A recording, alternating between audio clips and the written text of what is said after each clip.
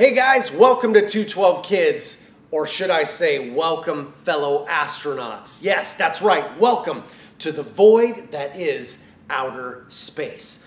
We're actually launching something new here the entire month here at 212 Kids, and I am over the moon about it. Ha ha ha, dad joke, sorry, yes. But this month, guys, we're finding out what it means to have initiative, right? And here's what initiative is. Here's what we're calling it. It's seeing what needs to be done and doing it. And when you take initiative, that means that you are ready for launch. Yes, that's right. You've made up your mind and now you've decided here's what needs to be done. And you're always on the lookout for things that you can do, and then you do them. That's right. You see some dirty dishes on the table? Don't wait for someone else to pick them up. Take the initiative and go and grab those, right? Little bro having trouble with his math? Don't wait for mom and dad to get home. If you know how to do it, why don't you go over and offer to explain and help him understand? Guys, that's what initiative is. And we're going to have a great time today looking at the Bible with an amazing story that talks about how we can have initiative and how something that was broken needed to be fixed, and the person in the story doesn't wait but takes that initiative. But before we get to that, let's get into some praise and worship with Simone. Are you ready? Let's go.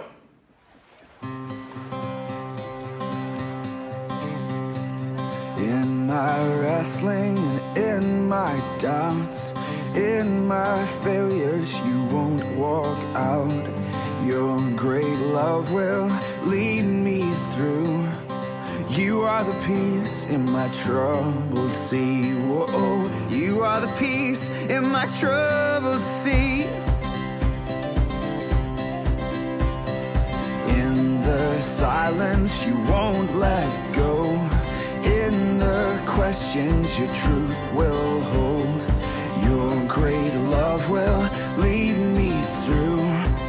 You are the peace in my troubled sea. Whoa, you are the peace in my troubled sea. My lighthouse, shining in the darkness, I will follow you. Oh, my lighthouse, I will trust the promise. You will carry me safe to shore.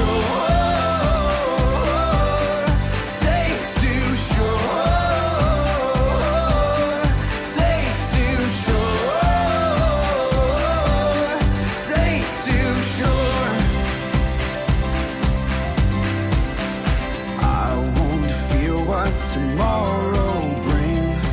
With each morning I'll rise and sing. My God's love will lead me through. You are the peace in my troubled sea. Whoa, you are the peace in my troubled sea. Oh, you are my light, my lighthouse, shining in the darkness. I will follow.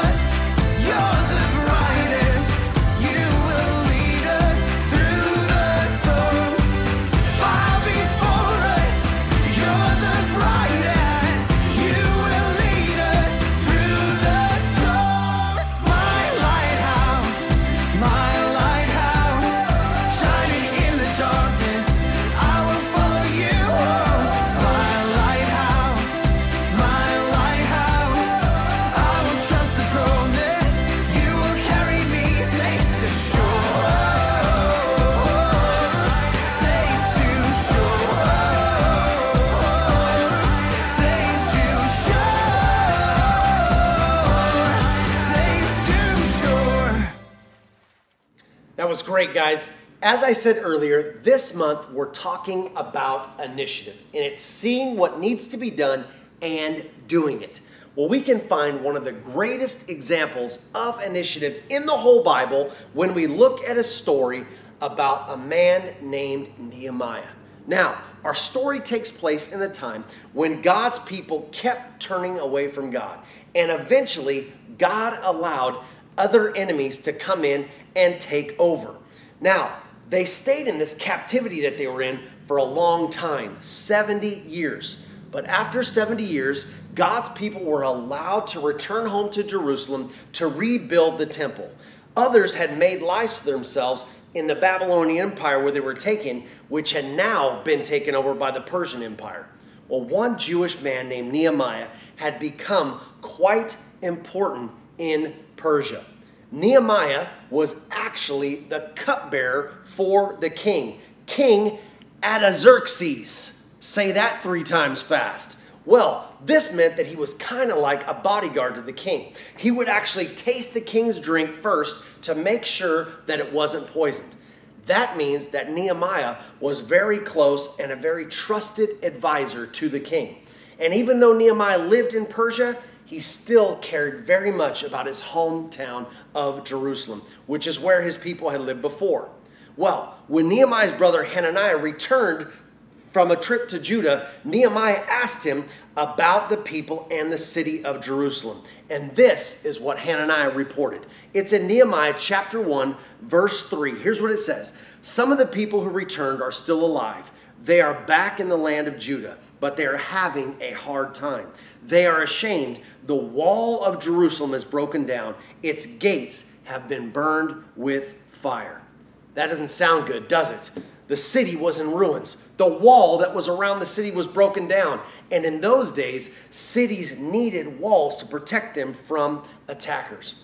Well, Nehemiah was so upset that he actually sat down and wept. It was awful. The people of Jerusalem had nothing to protect them. So Nehemiah prayed to God. And here's what his prayer was in Nehemiah 1, verses 5 and 6. It says this, Lord, you are the God of heaven. You are a great and wonderful God. Please pay careful attention to my prayer. See how your people are suffering. Please listen to me. I'm praying to you day and night. I'm praying for the people of Israel. See, Nehemiah told God the truth, that he knew that God's people had sinned. They hadn't obeyed the laws that God had given them. They hadn't followed him very well.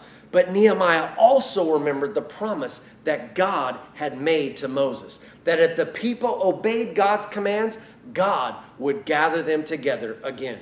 Well, one day, the king noticed that Nehemiah looked sad. And he said to Nehemiah, why are you looking so sad? Well, Nehemiah replied, the city where my people are from long ago has been burned and destroyed, and a fire has burned up its gates. Well, listen, the king loved and cared about Nehemiah so much that he agreed that Nehemiah could take a journey to Jerusalem.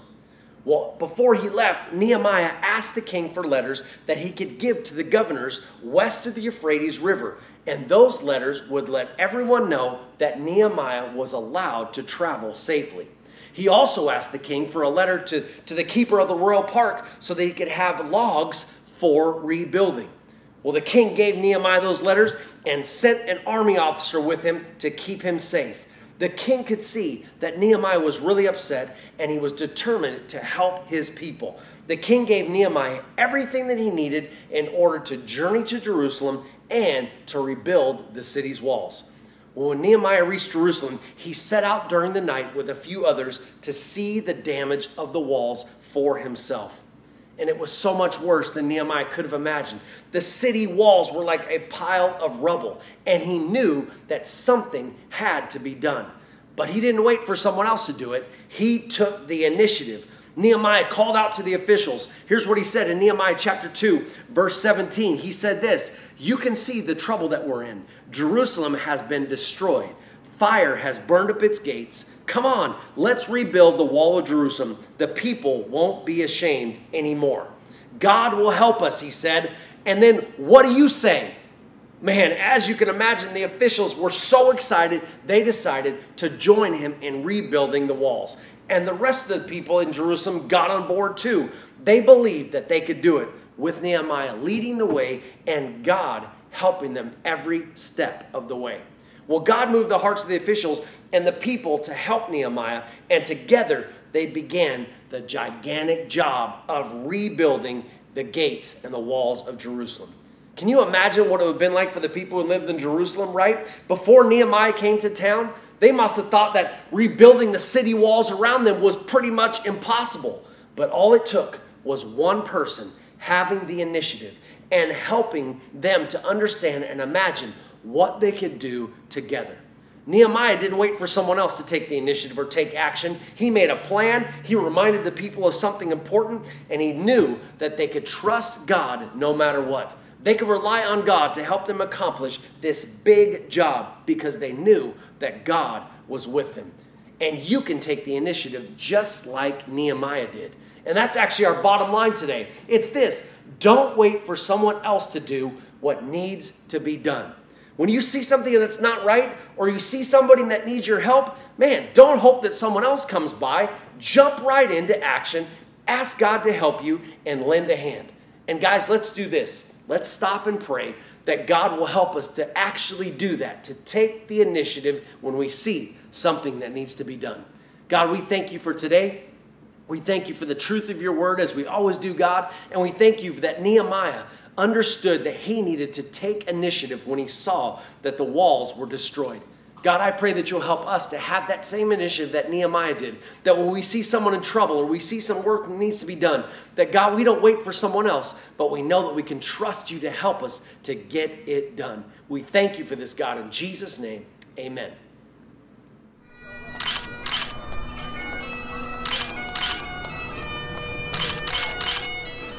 Well there, I'm MC Haggis, the world's greatest Scottish rapper.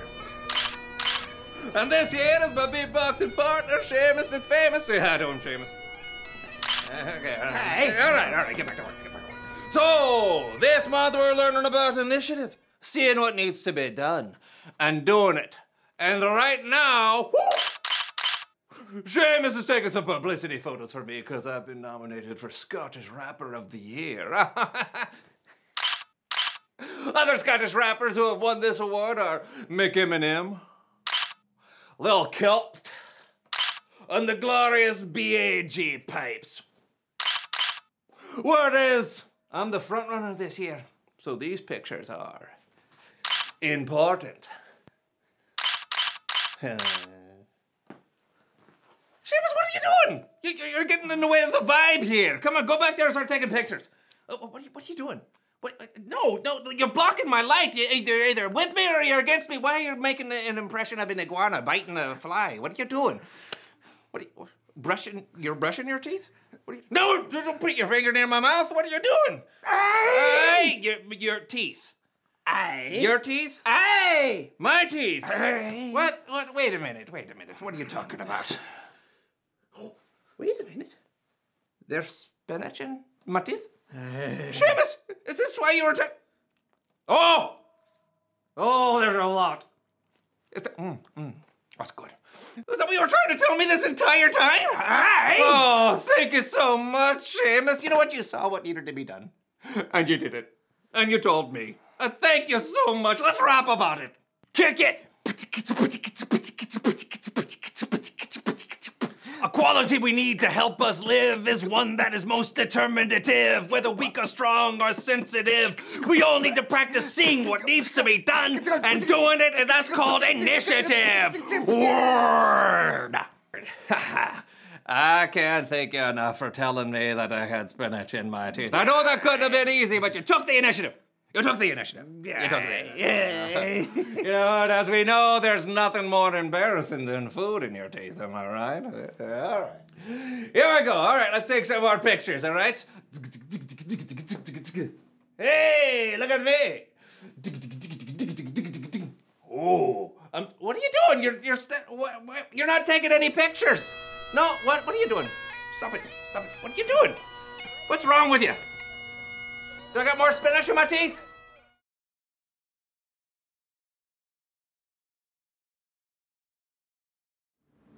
Well, guys, I don't know about you, but I want to be like Nehemiah when there's work to be done. I want to look around and see something that needs to be done, or someone that's in trouble, or someone that needs my help, and I want to be brave enough to do something about it. You see, each one of us are going to come across all kinds of situations every day, and we'll find big ways and small ways that we can take the initiative and lend a helping hand. And we know that with God with us, we can do big things because of Him. And think about Jesus. Think about how He took the initiative to help, right? When Jesus saw a need, He did something about it. He was always going around healing people and helping people and teaching people. And He took the greatest initiative when He decided to die on the cross for our sins. Guys, remember our bottom line today. We don't want to wait for someone else to do what needs to be done. For Nehemiah, all it took was hearing about the broken down walls of Jerusalem, and he found a way to get there for himself. Then he rallied the officials and the people, and they rebuilt the walls. Guys, what does initiative look like for you and me? Well, maybe at home it's you see that trash that needs to be taken out, right? Or you might even think to yourself, man, that's gross, but you know what? I'm going to do it anyway. We maybe see someone that needs help with math or needs help cleaning up their room, and we say, man, I hope someone else comes by. No, we want to take the initiative and jump in and do it ourselves. Guys, our memory verse today reminds us what it means to take the initiative. It's found in Colossians chapter 3, verse 23. It says this: work at everything you do with all your heart. Work as if you are working for the Lord. Wow. That really changes the way you look at things, doesn't it? That if you really work as if God is the one that you're working for, that means that you're doing your best. And listen, we want to live every day with that kind of initiative. Well, guys, that's it for this week. Man, I hope you have a great week, and I hope you will join us next week here at 212 Kids, because we have an awesome month in store. We'll see you next time.